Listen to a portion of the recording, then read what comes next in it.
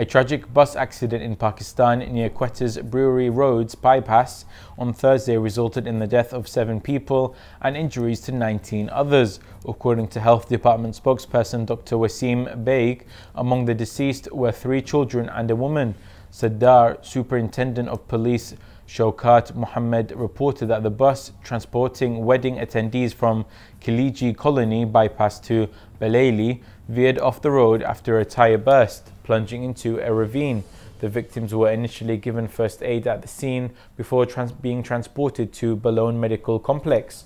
In response to Provincial Health Minister Bakht Muhammad Kakar declared a state of emergency in hospitals, ensuring that the injured received prompt medical care, with those in critical condition transferred to Combined Military Hospital Quetta.